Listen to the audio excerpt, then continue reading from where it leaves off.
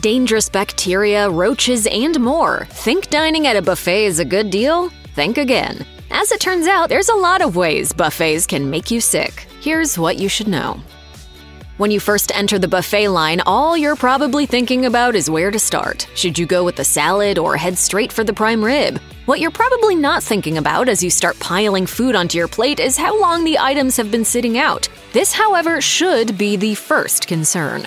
According to Vice, it's not uncommon for a buffet to let food sit out for an hour or more. To avoid this problem, arrive at the buffet when they first open. This ensures that what you are eating is as fresh as possible. Also, on that note, you should be wary of a buffet that's empty of customers, unless, of course, it just opened. An empty buffet may sound like a food lover's dream, but it could be a warning sign. More people at a buffet means the restaurant has to replace the food sitting out with fresh food more frequently. Without a steady flow of people, there's no telling how long the food has been sitting there.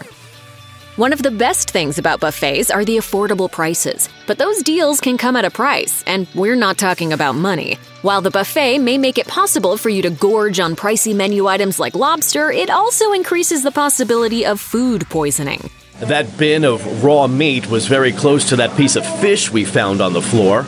When food isn't kept at the proper temperature, it grows pathogenic bacteria like Salmonella and Staphylococcus, and you can't smell or taste the problem like you would with spoiled milk. According to the USDA, all it takes is around 2 hours at room temperature for the bad stuff to brew to levels that could make you sick. Food in the danger zone between 40 degrees and 140 degrees Fahrenheit can see bacteria levels double in just 20 minutes. That's a whole lot of yuck. Buffets do have a line of defense that aims to keep food at safe temperatures. Hot food items are placed under heating lamps and cold food items are left on ice. The problem is, maintaining temperature isn't easy. If those heat lamps and ice trays don't work as they should, you could wind up being one of the thousands of Americans that get food poisoning every year.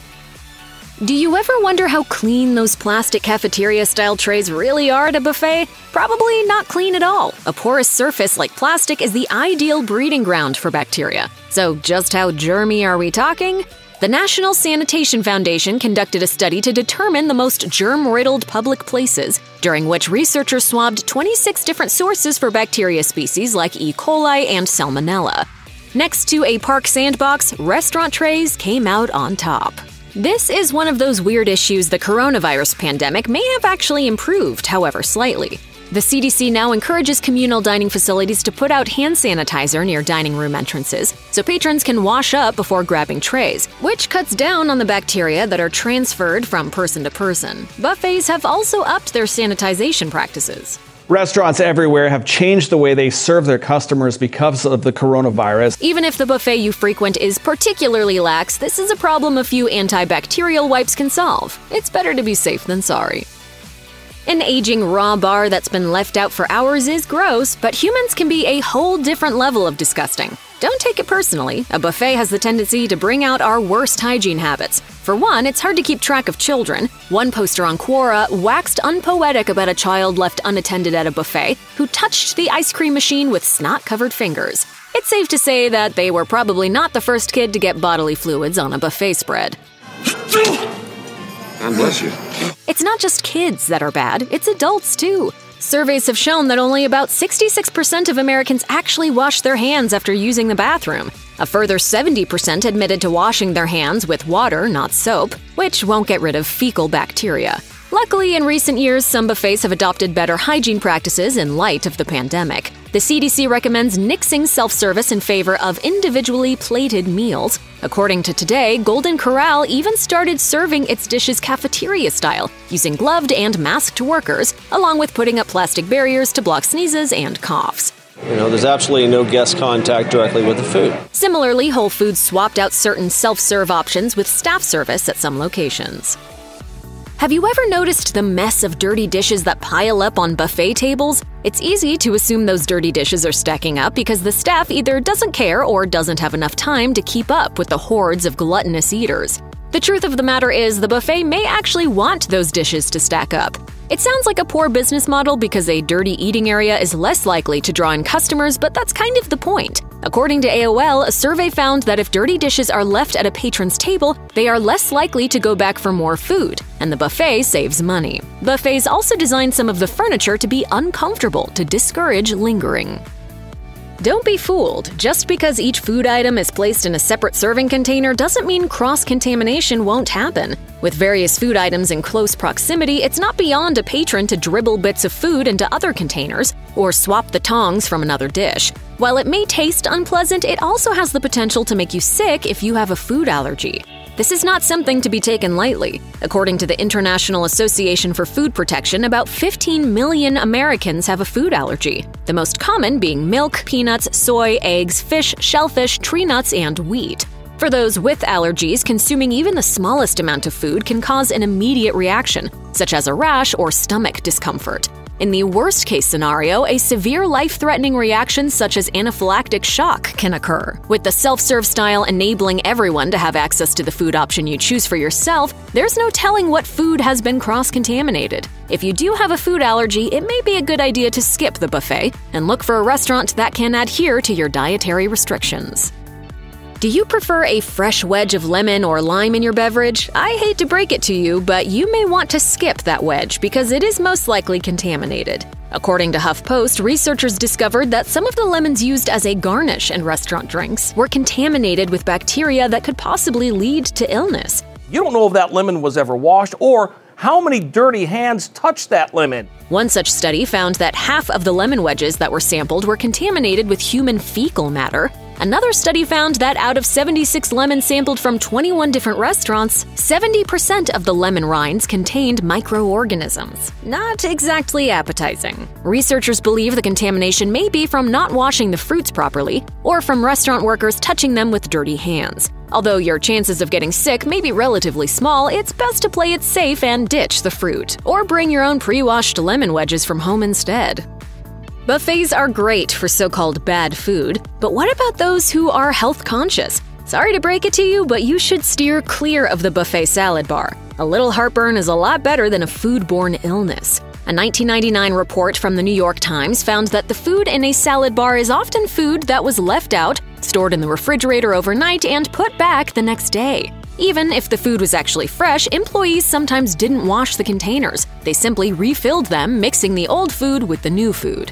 Of course, we'd be remiss not to mention that buffet hygiene has improved over the course of the coronavirus pandemic. It's not the same as it was more than 20 years ago, and many buffet-style restaurants have put a major emphasis on sanitization. That doesn't mean the salad is totally safe. Fresh produce and sliced fruit can harbor pathogens because they aren't cooked. You can take steps to reduce your risk at home, but eating raw produce at restaurants is inherently risky.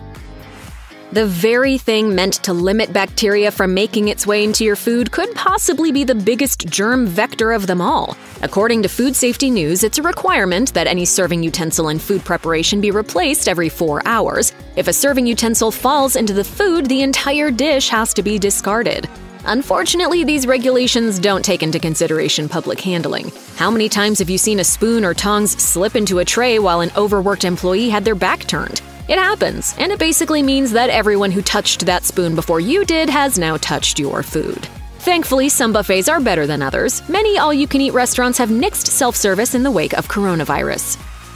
The restaurant industry was hit particularly hard by the COVID-19 pandemic. It wasn't just indoor dining restrictions and closures that impacted eateries. Restaurants already understaffed had to deal with an onslaught of sick workers. As Wine Enthusiast reported, restaurant cooks were more at risk than almost any other type of worker during the first months of the pandemic. What's a buffet to do when half of its staff is ill? In some cases, the answer is to make them keep working. The coronavirus presents specific challenges for restaurants with buffets. Many restaurant employees don't get paid sick leave. That means a whole lot of employees are coming to work sick, and they're handling your food and breathing your air. According to a 2022 Business Insider report, 63% of Red Lobster employees who got sick still went to work, even though it's against the chain's rules. 2/3 of those employees blamed a lack of paid sick leave. Though Red Lobster isn't exactly a buffet, its employee policies are not unique within the restaurant industry. Would you eat at a buffet if you knew it was infested with rodents and roaches? Probably not, but buffets do experience infestations from time to time, and the patrons probably won't even know until a food inspector finds the problem. Every now and then, a buffet makes the headlines for unsanitary practices that cause a mandatory shutdown. Not really surprising when you think about it, given all the food that sits out all day. One such incident happened at a Golden Corral. According to ABC News, a Golden Corral in Florida was closed for 24 hours after a health inspector found over 100 rodent droppings at several food stations throughout the dining area, along with other health violations.